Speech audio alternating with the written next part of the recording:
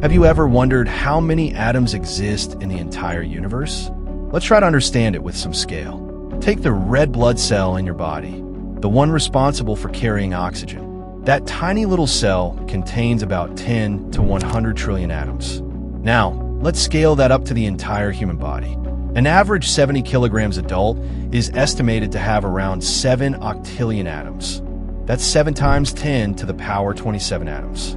Of course, this number can vary slightly depending on body size and composition, but it gives you a sense of just how massive that number is.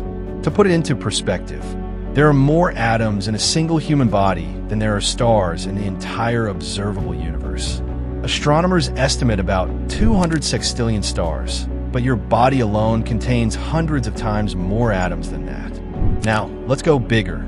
The entire Earth is estimated to contain about 1.3 times 10 to the power 50 atoms. And when we talk about the entire observable universe, the number of atoms shoots up to around 10 to the power 80.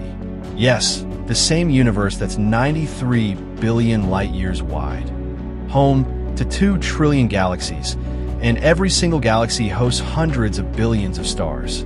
When we say numbers like 10 to the power 50 or 10 to the power 80, they may sound like just big numbers, but in reality, they're almost impossible to grasp. Our brains aren't wired to truly understand something that vast.